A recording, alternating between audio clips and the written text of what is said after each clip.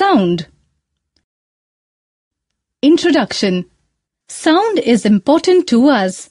It helps us to communicate with one another. Without sound, we cannot talk to anyone. All the sounds are different. But we can recognize the voices of our friends even if they are not visible to us. How does this happen? What is sound? Sound is a kind of sensation received by our ears and perceived by our brain. It is a form of energy which makes us hear. Sound is produced by any vibrating material and felt by us only when these vibrations reach our ears. Sound travels in solids, liquids, and gases, but not in vacuum. Thus, sound needs a material medium for propagation. Characteristics of sound. The sound produced by one person is different from another. Also, the sound produced by one instrument is different from another instrument. So, in order to distinguish various sounds, the characteristics of sound help us. There are three main characteristics of sound. 1. Pitch and frequency. 2. Quality, timbre. 3. Loudness and amplitude. Pitch and frequency. Pitch is that characteristics of sound by which we can distinguish between different sounds of the same loudness. It depends on the frequency of vibration. The pitch of sound is directly proportional to its frequency. Higher the frequency, higher is the pitch shown in figure A, and lower the frequency, lower is the pitch shown in figure B. On the basis of this, we can distinguish between a man's voice and a woman's voice of same loudness. A man's voice is flat, having low pitch, whereas a woman's voice is shrill, having high pitch. The pitch of sound depends on the frequency. Higher the frequency, higher is the pitch. The length of vibrating air column. Shorter is the vibrating air column, higher is the pitch. The thickness of the vibrating string. Thinner the vibrating string, higher is the pitch. Pitch and frequency in relation to working of musical instruments. There are various types of musical instruments which produce different sounds. They can be classified into 4 types: string, percussion, wind, and reed instruments.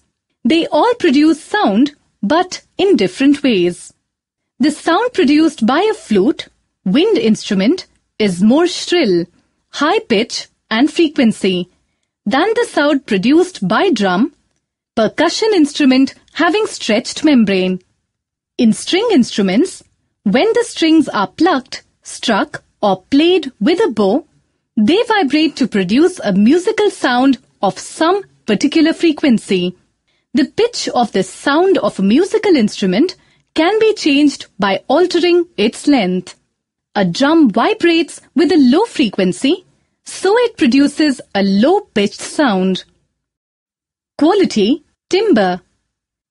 It is that characteristics of sound which enables us to distinguish between musical notes emitted by different musical instruments, even though they have the same pitch and loudness. A single source produces more than one frequency. When the whole string vibrates, the note produced is called fundamental tone or monotone, as shown in figure A. The monotone has the lowest possible frequency and pitch. At the same time, sections of string vibrate 2 times and 4 times faster than the monotone and produce sound of higher pitch. When the sections of string vibrate faster than the fundamental tone, notes called overtones are produced, shown in figure B. Sounds always have a fundamental tone and one or more overtones. The blending of the fundamental tone and the overtones produces the characteristic quality or timbre of a particular sound. Loudness and amplitude. The loudness of sound is determined by the amplitude of vibration. It is directly proportional to square of amplitude of vibration. Example, loudness is directly proportionate to square of amplitude of vibration. This means if the amplitude is increased twice, the loudness will also increase 4 times. Amplitude is the degree of sensation produced in the ear. Thus, the sensation produced in the ear which enables us to distinguish between a loud and a soft sound is loudness. It depends on the sensitivity of the ear. Higher the amplitude, louder will be the sound. It is shown in Figure A. Figure A, higher amplitude, louder sound. Lower the amplitude, soft will be the sound shown in Figure B.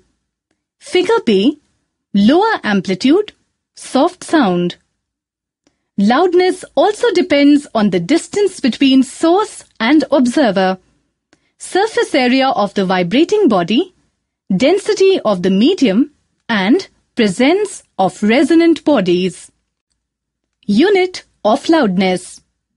A loud sound has larger energy and consequently can travel more distance.